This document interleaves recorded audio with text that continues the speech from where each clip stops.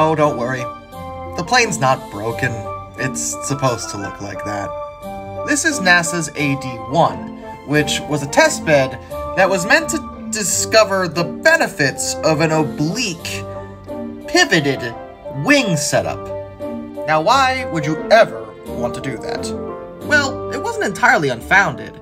The studies have shown since at least the 1940s that it's theoretically possible that such a wing setup might actually be better for reducing aerodynamic drag than a traditional stationary wing. Tests were conducted by NASA between 1979 and 1982 to see the benefits and pros and cons.